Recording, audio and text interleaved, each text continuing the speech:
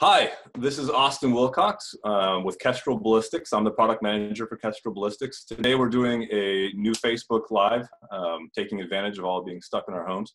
I'm here talking with Eduardo Abril De Fontcuberta. He is very prominent in King of 2 Mile, and we wanted to take this opportunity to talk to him. I think more of our shooters are more familiar with long-range hunting or competitive shooting like PRS or NRL. And really wanted to get a chance to hear from someone who has experience beyond that range, for someone who's doing the King of 2 Mile exercises and competitions. So Eduardo, I'll let you introduce yourself. You can say who you are and real fast what your background is. Yeah, thank you.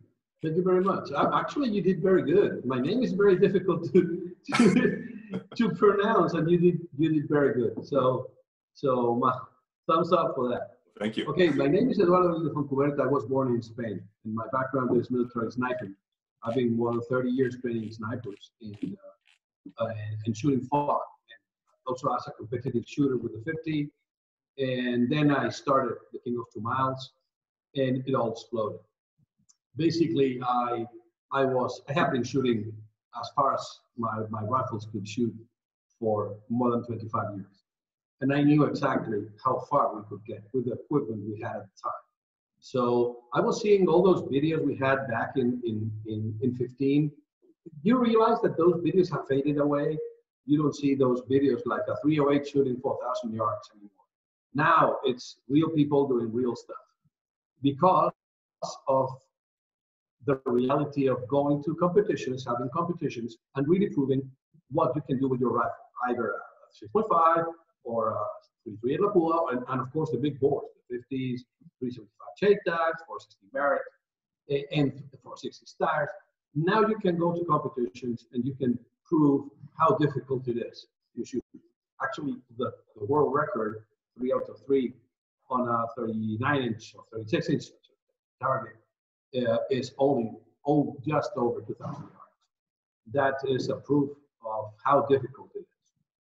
Wow. All right. Just over 2,000. So talk to me a little bit about King of 2 Mile. I've seen posts on Facebook. I've seen snippets, pictures of the guys holding the guy up on the chair, carrying him around with a crown on his head. But talk to me about the mechanics of what happens at a King of 2 Mile event. What are the shooters trying to accomplish? Actually, what we try to do is we started the competition world of ELR, extreme long range. First, we didn't even have a name for it. It was just the King of 2 Miles.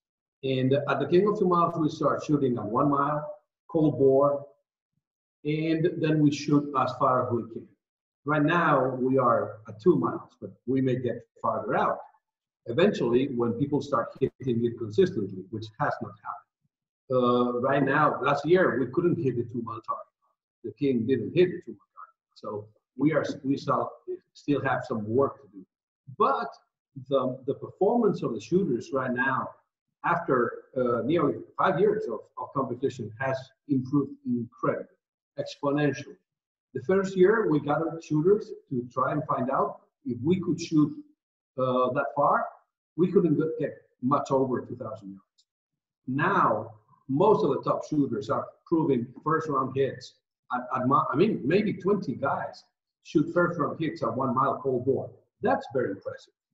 Very, very impressive. And that's because there has been a big movement of very smart shooters, very smart manufacturers of guns, calibers, rifles, optics, Kestrels, working hard to pursue the goal of shooting 2 miles or as far as we can. And that's basically the goal. There are many ways to skin a cat, and there are people trying to do it with light rifles, people trying to do it with heavier rifles, and all of them try to be the King. And the King is just the guy that shoots farther out and hits the target more consistently, up to 2 miles. Gotcha. So I think I've seen in the events, it looks like the results, I've seen results posted, it looks like you have a larger pool of shooters and you're kind of shooting at progressively longer targets, and there's some kind of a whittling down of shooters, and then you have fewer and fewer guys. Does everyone get a chance to try and shoot the longer targets, or is it only the people who are able to? Actually, we used to do it. We had a lot of shooters. We had over over 200 registrations for just like 70 slots. So we had to, and there's a lot of limitations. Once you get very far, the camera systems, the ranges, it's not easy to set up, to get a setup for shooting 2 miles. So there's a lot of logistics issues. Then we couldn't allow the shooters to shoot as much as they could, because it was very frustrating on the first editions. They kept shooting and shooting and shooting and missing and missing. It was very frustrating. So we decided to make qualification days. And those qualification days, basically, if you miss a target more than a certain amount of shots, you were out. Okay. That means that the guys that really have done their homework and they bring their stuff together, they could advance and keep shooting from the first target and on. And the top 10 at the beginning, we are getting a little more into the finals, get to shoot the finals on a different type of event. The finals is we have a certain amount of rounds, and it's a timed event. So basically, you keep shooting until either you run out of rounds or you run out of time. So the qualification will run it a little different than we do on the finals. Right now, the people are getting so good that we can actually move along and start doing the same process we did on the finals, like time event, shoot as much as you can, and keep going until you hit the 2 miles. We will be able to do it also on the qualifications. Okay. But until now, it was very difficult. Yeah, I understand. It's not so much a single shooter. It's not like in a standard PRS match. You got a team. It's a team event. That's something that we need to talk also. This is not a single shooter. It's nearly impossible to shoot alone 2 miles. I've been doing this for 30 years, and I'm the match director. I stand with all the teams on there. I only know one guy that I've seen that was able to do it ever. And it's a really experienced guy, and he has been doing this forever, and he's able to shoot without a spotter. But all the other humans like me, we need a very good spotter. So basically, it's a team event. You need a spotter, a shooter, and you need the help of the spotter to see your impact.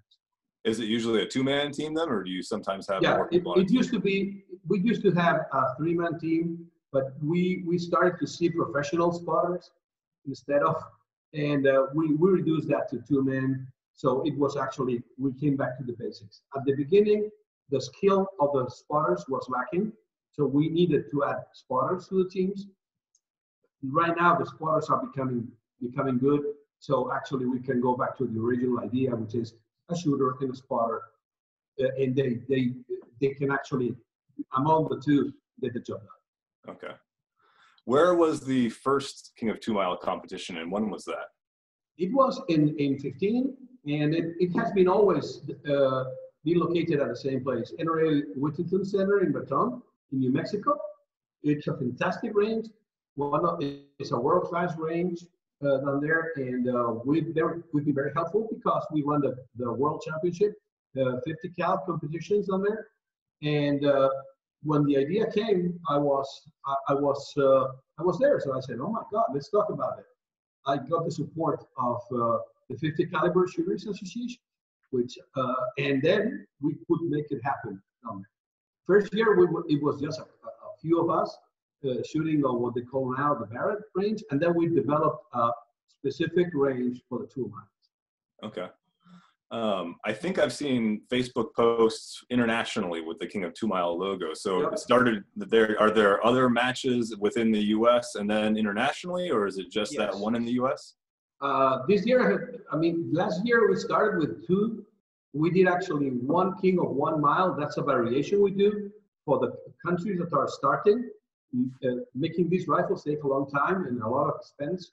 In some places, they have to start somewhere. So we may also make like an entry-level King of 1 Mile that you can shoot with lighter rifles, so you can get the sport started. And then they did one King of 1 Mile in Argentina for all South American countries, and then we did a King of 2 Miles in South Africa and France last year. And this year we had 7 competitions. But I don't know, with all what that is happening in the world right now, it's getting a little complex. I don't know if we will be able to do all of them, but we are trying. Okay. Are there other matches coming around? Like if somebody is interested in doing this, what are their opportunities in the U.S., say, if they're a U.S. shooter? Do they have to go to that one location, or are there other local matches where they can kind of get a feel for it? We are there's from the 50 Caliber Shooters Association, we are an agency that we sanction matches. So basically, right now, the FCSA is running ELR matches, and there's other. We also have NRA, which is sanctioning records, and I mean, maybe like 10 or 12 competitions a year all around the U.S. So if you have a rifle and you want to shoot, you will have plenty of places to go and shoot. Okay. Has there been pushback in some countries? I know that the U.S. has fairly relatively. Actually, we had a big problem in Canada right now. They passed a law like last week limiting the energy to 10,000 joules. Okay. That is basically this is the most powerful rifle that the Canadians will be able to shoot at 338 level. Okay. That's I mean, you can still shoot ELR, but of course it's a limiting factor for them. I hope they can reverse those laws. Yeah, that's unfortunate. Canada's got a lot of open country. And actually, and very good shooters. Yeah. I mean, Rob Forland was organizing the King of Two Miles in Canada, and it was an international competition coming from all over the world. They have a fantastic group of people on there, very experienced. Actually, the sniper record right now, it's Canadian. Yeah. They have a lot of experience shooting 2 miles, and now they're limited. They cannot train with that. They cannot have those rifles. So let's see that they have like a 2-year time to adapt. I hope that they can reverse that illogical laws, because basically, if somebody wants to do something wrong, they will do it with whatever gun I doubt they're going to use it with a King of 2 Mile rifle. That thing's a little heavy to move around. I mean, the amount of money and time and effort that you have to devote to shoot 2 miles is totally contrary to the attitude of a delinquent or a bad guy. Yeah. It's a very good guy spending time and money for a sport. This is a sport, nothing else. Yeah. It's not sniping. It's way different. Yeah. So one of the reasons I was excited to talk to you. So I work for Kestrel, obviously. The thing that I have the most experience with is competitive long range shooting. Not that I'm going to go out and win any matches, but the world I understand is, 6.5 Creedmoor, 6mm caliber, shooting between 400 and 1,200 yards from different positional. Yeah, exactly. I've got a 25 to 30x scope probably. That's my world. That's what I understand. I would love to hear from you if I'm starting from that place, if that's my understanding of long range shooting. What changes do I have to make in my equipment? Like, where is my equipment going to fall down? When is that rifle no longer going to do the job? When is my ability to read wind going to fall flat for me? What changes would I have to make in order to start doing well at King of 2 Mile? Where does that transition occur? Okay, as I said before, I've been 30 years training snipers, and for the last 2 years, I've been running the Star Academy in Alabama and Fort Starr for the rifle manufacturer. There we train the shooters to shoot precision rifle and other platforms, but on my courses, I tell people that the main goal you need to focus is remove the unknowns. There's a lot of things you don't know about your platform, your rifle, your muzzle velocity, your ballistic coefficients, your equipment. Those things you have to, one by one, identify them and remove them from the equation. So when you end up doing that and you have a good platform, stable fundamentals, because you've been shooting PRS, you're good, you have a good prone shooting, you have good positional shooting, you understand how the rifle shoots, then it's just getting a little more obsessive on the small details that make a difference, And if you learn a little more ballistics, you start to shoot, not focusing on the positional side or on the moving side, but shooting on the perfect shot every time. And all the things, environmentals and technical aspects of your shooting, you can actually jump the next step of rifle shooting, which is DLR. So give me some examples. I think most guys that are shooting long range, they think they know what their unknowns are, and they think they're working on those. You know, guys are getting their chronographs and they know their standard deviation of their ammo. What's an example of one of the unknowns, that an unknown, something that I don't know, that I don't even know that I don't know, that I'm going to have to learn to figure out what you're talking about?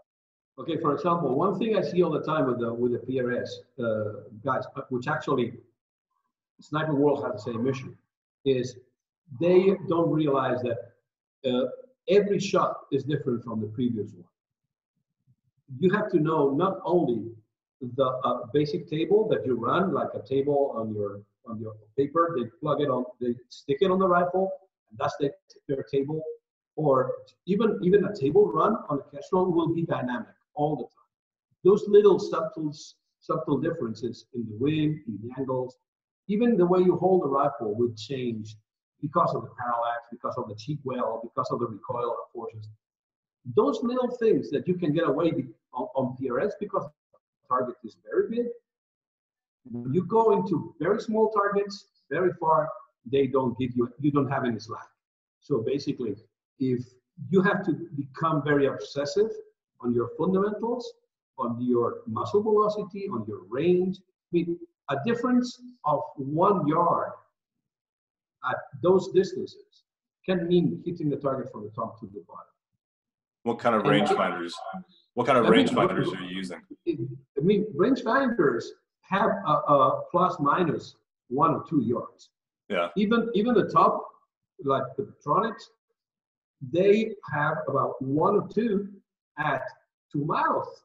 So basically, even that little variation might get you off target. So the slack you have to get your ballistic right, to get your fundamentals right, is basically 0.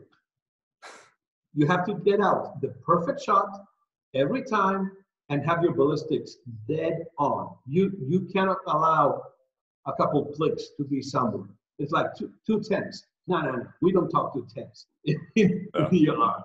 It's, you really have to find every click that you miss on a target. If you shoot a target at 700 yards and you hit it a little low, you're good. PRS, you hit the target.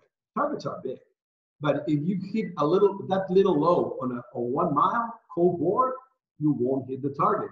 And if the big problem is if you don't hit the target, and it's very difficult to have feedback. If you don't have a very good spotter, then you don't know what your impact is. How do you correct? Big problem. So basically, you cannot just trust to shoot, miss, and correct, which is a very typical attitude in PRS. Forget about that. You need to strive for the cold bore shot every time. And removing the unknowns will give you the capability of having a cold bore every time at any distance, at any condition. And that's the main difference. You cannot just shoot, correct, and adapt and move. No. You have to strive for the perfect shot based on the most sound fundamentals, incredible technology on the rifle, quality, and then get your ballistics right. And that's where the Kestrel comes in. Yeah. Without, you can you get away without the Kestrel on PRS. There are many people that don't have a Kestrel. You won't get away with ELR without the Kestrel and sound ballistics. You need it. Gotcha. So you said the target's about 36 inches. That's the width of the target? No, basically the targets are variable. That's for the record shots. Okay. They basically, it has to be standardized. So it's been varying a little between 36 and 39. But the basic idea at the King of 2 Miles is shooting a target which is around a little over 1 minute. And the 2 mile target is around 1.4 minutes. I mean, it's a steel target. Every time you move it around from year to year, it changes the subtension. So basically, it's not perfectly 1 minute or perfectly 1.2 minutes. So when you move it, you will have a little variation, but it's always around 1 point something. Okay, it's very just overall. I know like from PRS, it's usually 1.5 to 2 minute targets. That's kind of where they generally keep them. Yep, and that's 500, 600, 700. Yeah, because 36 sounds like a big target until you move it that far out. Yes, that's a problem. A 48 by 60, which is the 2 mile target, you don't realize how small it is until you see it down there. And you, with a spotting scope, you say, oh, and actually, people would, I mean, there's some, if you go into the Facebook from King of 2 Miles, we have pictures of the location of the targets looking down to the range. I would recommend that everybody goes down into the Facebook and take a look at those pictures, because when you look the mountain and you look the targets, it doesn't impress you so much that when you go around and you look at the valley and you see where you're shooting at, and you say, oh my God, we are really hitting this steel from there? That's what impresses more. So go there, take a look. Because every time Walter Wilkinson, you know, the King of 2 Miles is a team basically of 3 people. Alec Kornsman, Walter Wilkinson, and me. And when he rappels the mountain hanging target, when you are there hanging the mountains and you look down and you see the valley, and you realize that people are out there finally looking at the target in that valley down there, and they hit this steel, which you are hanging. That's what makes me happy. It is a cool feeling. I mean, so from personal experience, my longest shot's 1,800 yards with a 6.5 Creedmoor. I was, past that at 2,000. I couldn't see impacts in the dirt. We were having, spotter. We couldn't pull that one off. But at 1,800 yards, I was able to do that. You were showing me before we started the difference between the bullets. There's a Hornady 6.5 Creedmoor, and this is a fantastic round. I love it. I got first round hits at 1,800 yards. I cannot complain. You shouldn't be able to do that. 5 years earlier, you wouldn't have been able to do that.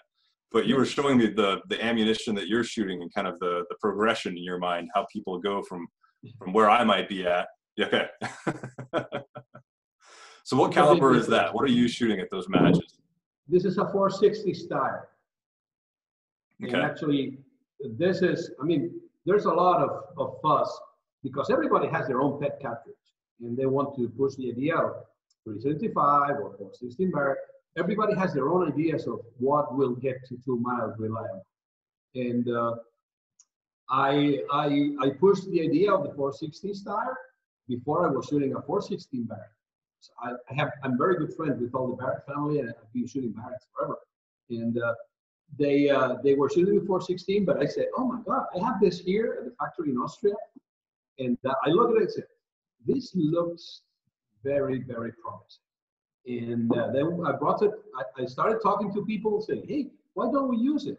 And we were lucky that some of the top guys making the bullets and ammo got involved in it. Randy Powell pushed on Thunder Ammo, pushed the development of the little angles and polished the design of the chamber and the throat. And now we have a caliber that is working very, very good and winning competition. So more people will make bullets, and that brings another point. The good thing about having the King of 2 Miles is market interest. There's a lot of interest in the market for this type of equipment. So, of course, manufacturers have to make a living by selling stuff. 10 years ago, I went to a manufacturer and told, hey, I want a barrel for the 50 cal in 112 or 111 twist. They will laugh at it. They would never do that. The answer was always the same. Everybody shoots 115. Now you go and say, hey, I want a 50 cal 112. And they will say, how many you need? Because same thing with the 6.5 and with the 308s. 308s, the old days, we only have 112 and 110. Right now, you have 1.8, 1.9, everything because of shooting far. You play with the bullets, you play with the barrel twist, you play with a lot of stuff because there's a market to sell them. And that's because of the excitement of the people and getting people involved in spending their money. In the end, if there's not a market for something, it will never, ever happen. And that's the good thing about ELR and long-range shooting, it has created a market that the companies will make good money making stuff, and they will get excited, they will improve it, and they will make more. And in a few years, there will be a market for new rifles, new barrel manufacturing processes, new optics, things that will allow us to shoot that far. It's amazing how far the market, I mean, I've been doing long range for 6 years now, I think. And just in that time, just seeing how much change has come to the manufacturers, what they're willing to produce and the quality they're able to produce. It's night and day from even 6 years ago. So it's night and day. In that round, describe that round for me. So for a hand loader, like how many grains is the bullet? Is that a monolithic bullet? Is that a turned bullet? Basically, most guys out there shoot solids because you can make them easier. You don't have to engage in swaging and all that stuff. You can really play with the prototype CC, and they're more consistent. So basically, most of the, I wouldn't say all, but most of the guys that shoot the LR shoot solid bullets, and they come from all different designs. There's many. I only shoot two types of bullets, which is basically the thunder ammo and cutting edge, and basically there are Badlands and many other people out there making solid bullets. They cut them, they design them, people test them, and basically they all have the different ideas. Some want a very high BC, some want a more stable flight, even if the trade-off is a little lower BC, like this one. And it's all depending on the shooter. So basically now we have the capability of designing our own bullets with our own performance requirements. Some people just want more stability to fly subsonic if they want to shoot very far. Some other people are going to shoot a very, very high BC bullet that may not be as stable once they get to subsonic. So it's all a balance between what you want to do, how to do it. So it's very exciting to see people pushing one type of bullet and then people shooting a totally different design and having them compete on the same competition and see how they come out. Where are those rounds going subsonic? So these rounds, you're shooting 2 miles, it's around, what would that be, 3,400 yards? 3,500. Yeah. So they're supersonic the whole 2 miles? Wow. We are supersonic at 2 miles.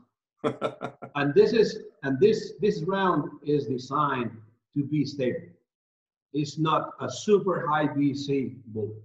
It is designed to be super stable because our goal is not to stay at 2 miles, it's to shoot more. And so we push it harder. And if you have the horsepower to push it to 2 miles supersonic, then I want to keep going farther out. And as I say, it's a different. Some people just want a super high BC. That's the only thing they look when they get a bullet. Some people want the stability, and over the years they develop their own experiences and the way they think it's the better way to win the competition. So it's a matter of personal preference and experience and the way they shoot. I personally want to shoot stable bullets. So basically, I would rather trade a little bit more BC. This has a BC of 440 something. It's not super high, and there are bullets out there that have way higher. But this bullet will fly forever. So, what's the bullet weight? How many grains? 615, and we can push it to 3350. Okay, wow. So that's a big. Actually, this is my own load, and this is the 576. It is the old charge, and this is 3250. Okay. And the new loads for 2020 that they are testing, Randy's testing, it's a 615 bullet with a higher BC, and they're pushing it at the same speed. So basically, it will be even more supersonic. I don't have a number, but very impressive. So tell me about the scopes. Oh, sorry. No, but there are other calibers also. I mean, you don't have to get one of these to win the King of 2 Miles because it's a puzzle. There's a friend, one of the top shooters in the world, Gino Axip, says painted his rifle with a puzzle because it really all the little pieces have to match, and you have to get all your stuff together in one fails, everything crumbles. So basically, the rifle is just one piece of the puzzle. The optics is another piece. The having a good Kestrel, having a good sound muzzle velocity reading, controlling the wind, everything comes together. So basically, if there are many, you can win with a 375 shit. It doesn't as long as your system is consistent. Of course, and you and your team are consistent. Because people get obsessed with equipment, and I would say that it's not more like the equipment, is more like the whole team and your equipment and your fundamentals, how you talk, how you log. People forget about the logs, and it's very, very, very. Wait a minute, ¿me puedes poner eso ahí, por favor? I have the sun in my face, and I barely see the screen. Oh, I'm sorry. Oh, yeah. Okay. So, okay. So talk about scopes. Like better. Now I see the screen. Better. Okay. Talk about the optics. I couldn't see the screen. Okay. Talk to me about the optics that you're using. Most times on PRS match, you're using something with a 30-25x magnification. What's different? Guys, how do you? Yeah. Go ahead. No, I'm just, what is different about your equipment when you go from shooting 1,200 yards to 3,000 yards? What do you need to do differently? You can. I mean, the last year King of 2 Miles. No, sorry, the year before, Robert. He won with a scope that basically most people won't consider like a super expensive. So it's just another piece of the puzzle. It has to be a good quality scope with the amount of elevation that you need for your system, and set it up and know it the right way. For example, I personally only shoot two types of in competition with the loophole and transmission, and normally it's always around 30 power. I normally don't use all that much, but it's good to have it there if the mirage is okay, if the wind is okay, and you can actually get benefits from having a scope with that amount of power. Of course, most of the time, the trade-off is elevation. And that's a big problem. We need a lot of elevation. And what's the elevation for a shot at that range? We need around 40 millirats in my rifle. Are you able to do that with a base, like a 20 MOA base? Do you get like just a 30 or 40 MOA base? Or what do you do? Basically we can shoot 2 miles without just getting a zero around 1,400 or 1,500. The whole idea is that with that zero, you can actually have a 2 mile shot at 33 millirats, 34. So you can do it with the scope. Actually, I use the same scope for my ELR 22 rifle, which is with the Charlie. I don't know if you're aware of the Charlie. Prisms. It's becoming, and basically before the Charlie, we had a lot of issues with the elevation. And now it makes your life way easier, because if you run out of elevation, you can stick it up. You can stick it in front, and then you recover a certain amount. In this case, I recovered 25 mils. And that makes a big difference, because now I can shoot nearly 50. And explain real fast what that is. Explain real fast what that Charlie is. What is the Charlie? Actually, explain that real fast. Okay, basically this is a Charlie unit. It is, I don't know if you can see it from here. Look, I will put it on the camera. Actually, I think you will be able to see it. If I put it on the camera, you will see that the image climbs. Okay, look.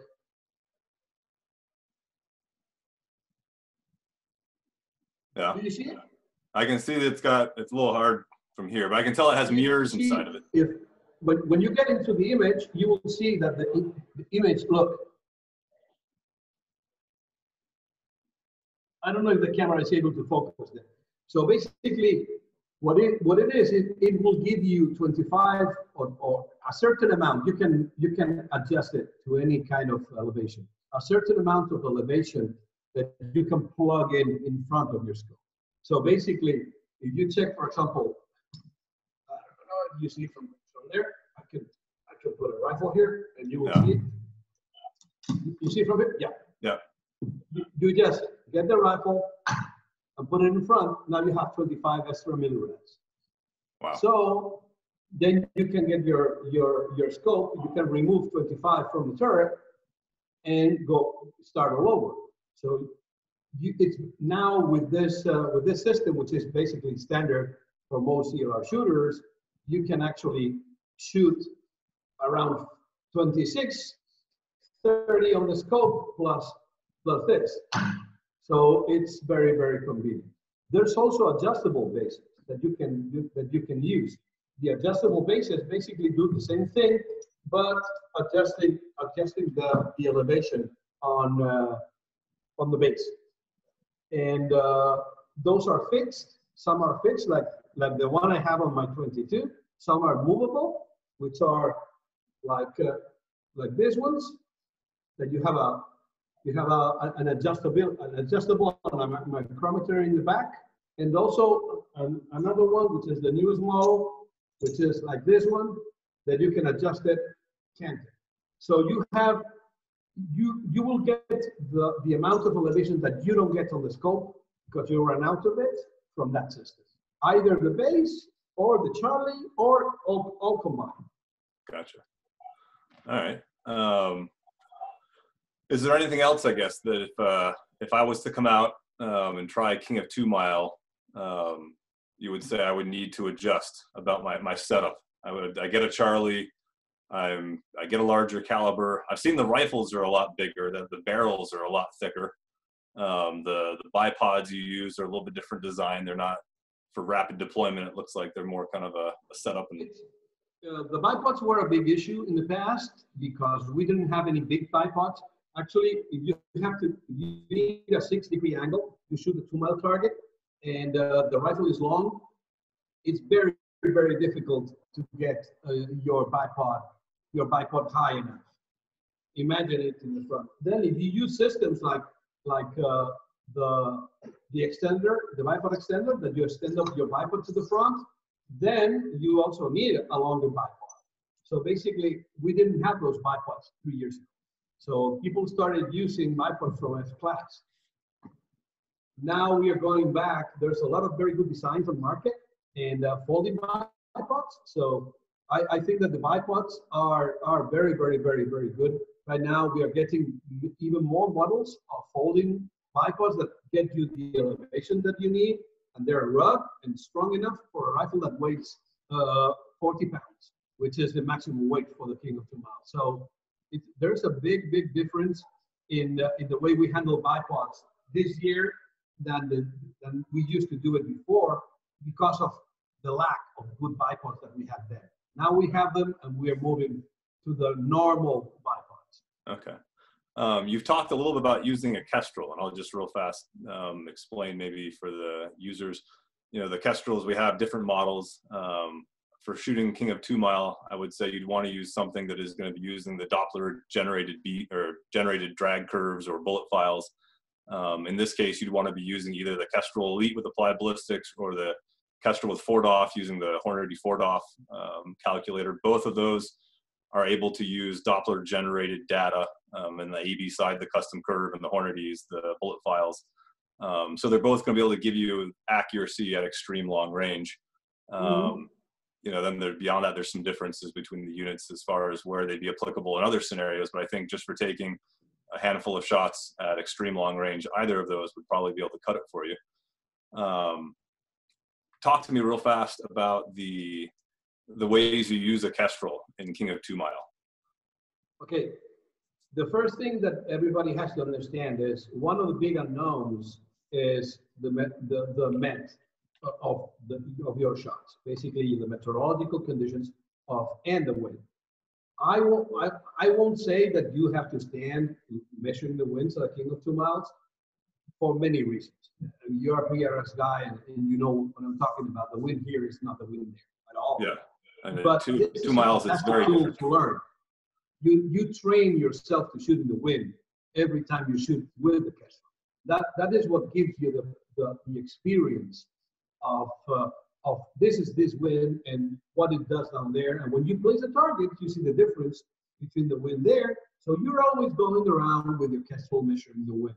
That gives you an experience that will help you on those far shots, which are basically impossible to predict in regards of the wind.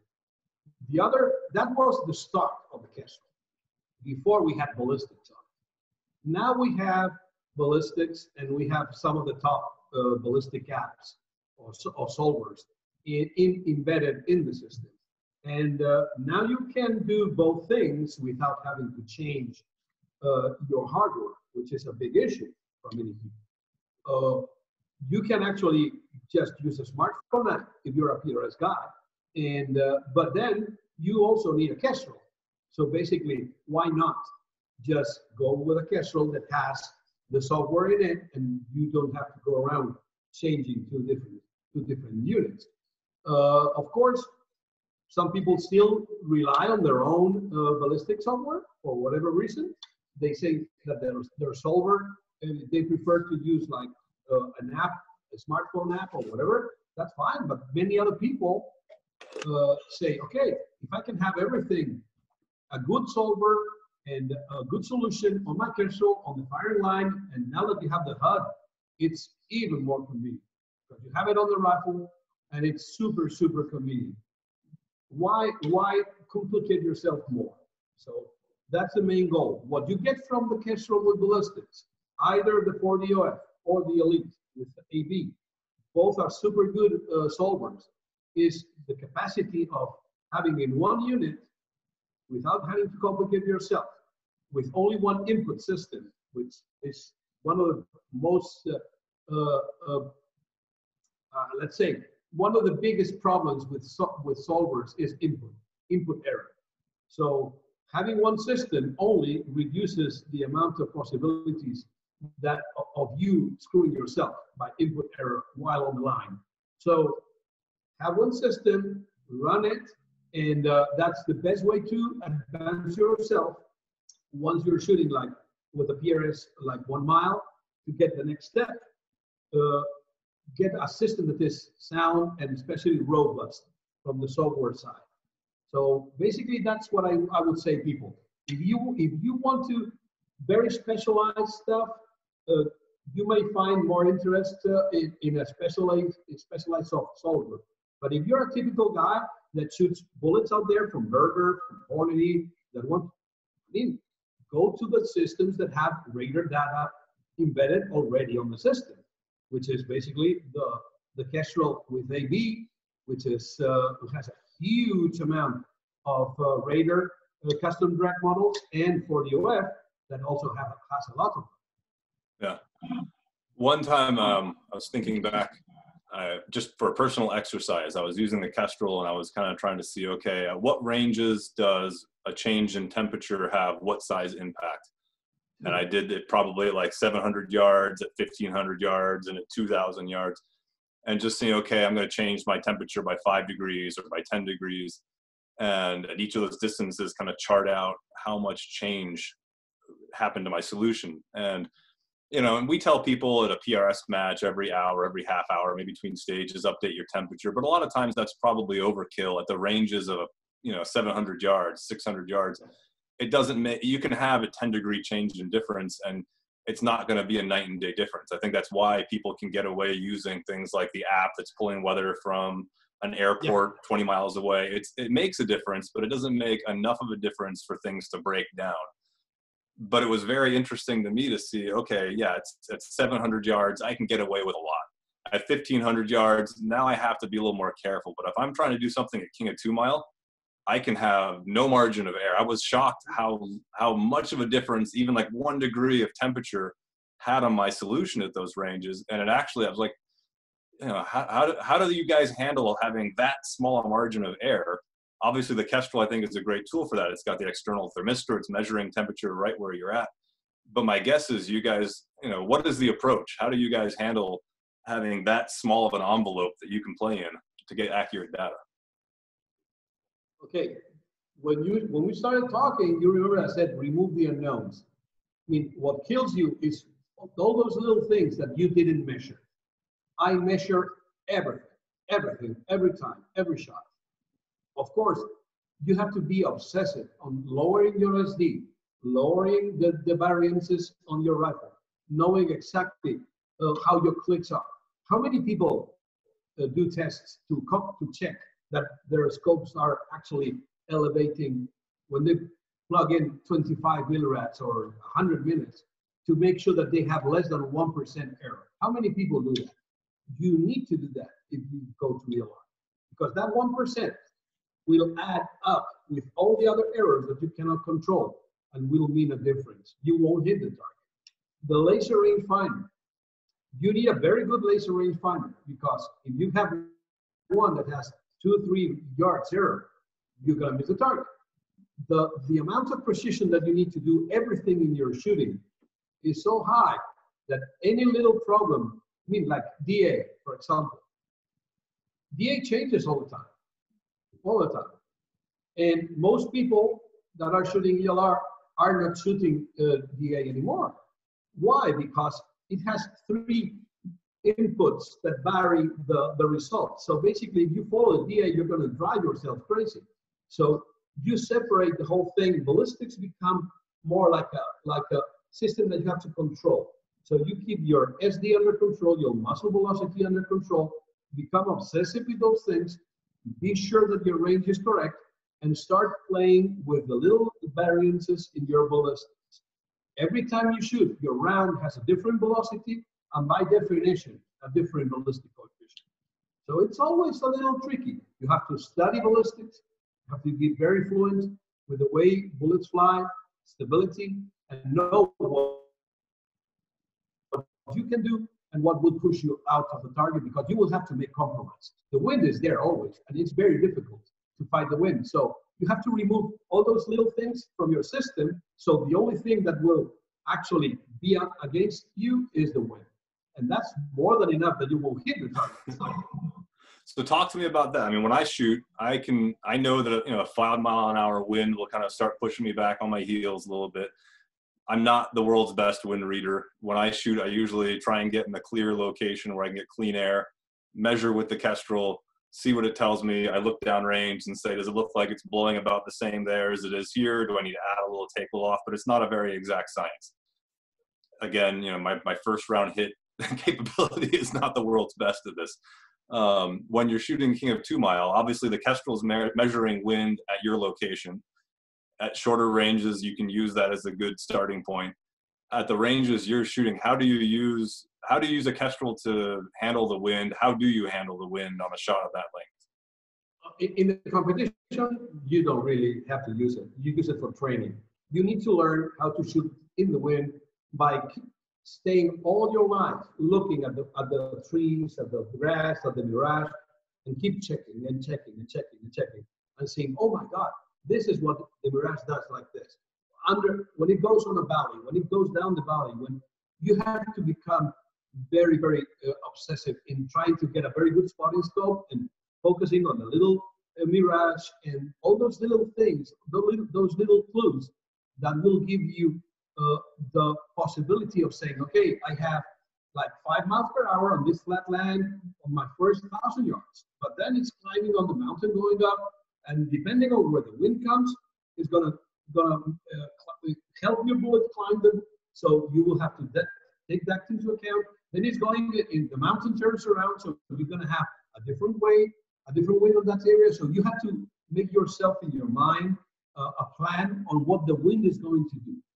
Then you put all that into ballistics, into your software, and then you shoot, and hopefully you get a first round hit, which is difficult. Of course, the best your spotter is, and the best your shooting is in regards of seeing your trace, watching the maximum ordinate, because the bullet is going up, and it's going so far high that if you're looking at the target, you won't see the flight of your bullet. It's going over.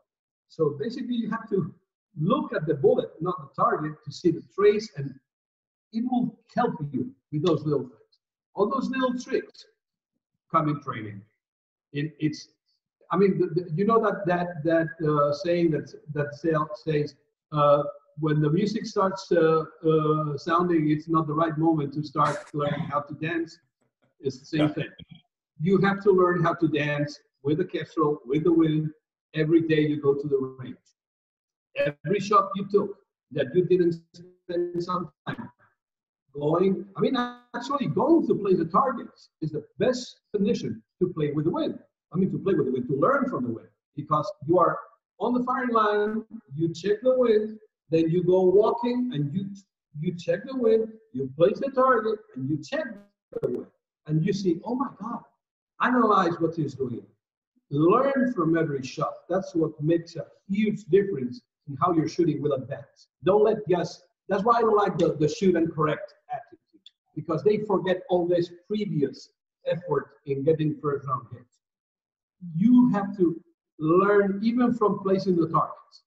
That's a huge amount of information you can learn from that. And that information, you will plug it into your solver, and then you will make an educated guess of what the wind is. Not shoot and say, it's going to be around 4 miles per hour. There's no more around anything in your life. You have to say, it's going to be 4 here, 6 from a different direction there, and then 7 from a different direction on that area. So all that component becomes this. You input that number, and then you will be very close or hit the target. Wow. So yeah, I guess the best tool is the Kestrel holster, to keep it on your belt at all times, so you don't forget it. Take it with you everywhere. I keep it in my pocket all the time. I never had one of those holsters. Yeah. Nice. All right. So you actually do a fair bit of teaching people to shoot ELR. You have classes that you teach. Talk to me about those classes. What's your curriculum? What do you do with the students? Okay, basically what I like to train shooters. And where are those students starting typically? Where do they come to you? Are they brand new, or where are they shooting at? We have introductory courses in precision rifle shooting, which is the number 1, which is basically 600 yards. And you wouldn't believe how people that have never shot over 100 yards, if you teach them how to do it right, the right process. I basically teach the same process that we use for ELR at 2 miles that they can do at 600. They get incredible performance after a couple of days. Then they keep moving up until they shoot 1 mile and get first round hits all day long, which is with a 6.5, which is very impressive. And with the amount of knowledge they have, and if you add a little more experience and a good teamwork, you're ready to go to a King of 2 miles. And we have those courses based in Alabama on the Star Academy, and on the CMP Talladega. I don't know if you have shot down there, CMP. You know the place, the range?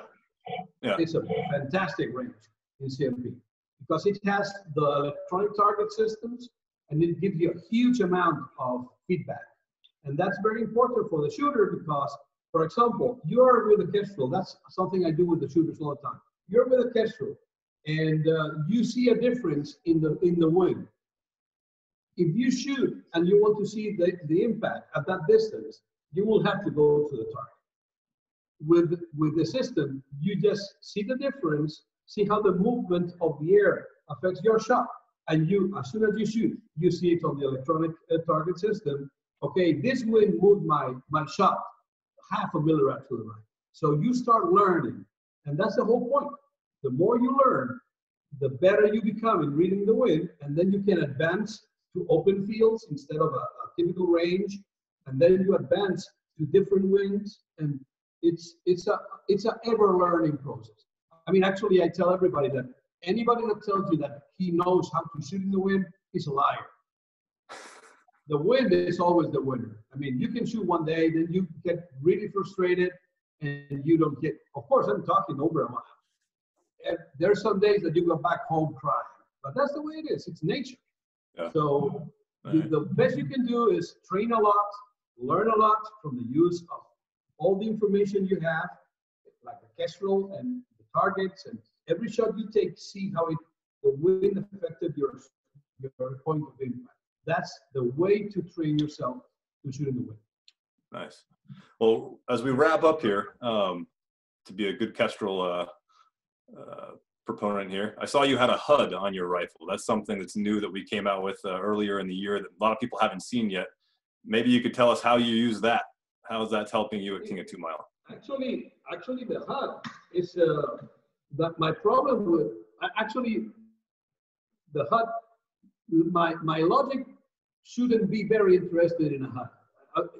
Until I realized that with my 18 sight, I struggle to see some numbers under stress when they are very close. And then I said, okay, I will try the HUD. And then I realized how convenient it was, because you can change all the parameters on your rifle while on the firing line without moving. I'm very obsessive with movement. Every time you move on the rifle, you're changing things. And that's one of the, we go back to the fundamentals. Every time you move, you change stuff. Your positional between the scope, and there's a lot of problems that can happen. So I try not to move from the rifle. So I realized that having the HUD in front of me in the rifle was super convenient, because then I could actually get all my stuff together and just one hand loads the rifle, and I'm absolutely concentrated without taking my eye from the target anytime. And I found that I said, how didn't they invent this before? It was very good. I have been doing like a small tables for years, but they were not dynamic. And the problem with VLR is that your shots are always dynamic. What you shot on target 2 is not the same in target 3, which is a little different for other types of competitions, which is basically, you are basically shooting the same things on most targets. Once you get past 1 mile, you have to be very dynamic. So basically, you will have to adjust your ballistics. And every time you get up and start discussing with your spotter, you are degrading your performance. So having everything just in front of you, attached to the rifle, that you just stretch your arm and change the wind, it's very, very convenient. Nice. Well, I'm glad that's working for you. Yeah, it really works. Yeah, we're excited for that one. It's been a long time coming to market. We're happy to have it. Well, Eduardo, I wanted to thank you for being willing to come on with us and talk. This has been a great discussion. I've learned a lot about King of 2 Mile. Like I said, I've seen it. It popped up on Facebook. I've read about it a little bit, but it's very cool to see what goes into making that work and what you guys have done, taking that from kind of that smaller sport and growing now and going international. It's very cool. I'm excited to see what comes of this. Where do you see King of 2 Mile in 5 years? What do you think it's going to turn into, as long as we can all get back to shooting matches together? We are going to become, actually, we are already a global sport. I always thought that not a single group of people or a single company could spend the amount of mental capacity or budget to develop systems for us. It was too expensive. Not even the military could do it. So, but now we have hundreds of very smart people all around the world and very smart companies trying to make the best they can to make equipment for us to shoot that far. So what I see is more people coming into the sport, seeing that it's incredibly exciting to get so technology obsessive, getting your fundamentals so correct that you release a perfect shot every time, and get all those pieces, get them together, and people get so excited all around the world that I see that we are going to start hitting consistently at 2 miles very soon, and then we'll push it farther. We are going to shoot very, very far. Oh, cool. Well, I'll be excited to see where this goes. Hopefully one day I can make it out and go shooting with you. It's hard to find a range. We should talk about these things. It's a little complicated to explain all those little subtleties of the wind and how I call the wind, because depending on where it comes, talking to the screen. But if we can do it one day, we could go to a range and talk about it on the range, because that would be way more interesting. Yeah, no, it'd be very cool. We're up in southeast Pennsylvania. It's a little hard to find ranges that stretch out that far, but when we get the chance, we'd love to do it. Come to the King of 2 Miles in Raton, or you can come to Alabama. We'll go shooting. I'd love to come down and hit one of those events with you. Anyway, Come thank you so much for giving us the Star time. Academy. Thank you again for the time. Glad you could be flexible to meet with us, and thanks so much. Appreciate it. No problem. No problem. All right. See you. Thank you very much. Bye.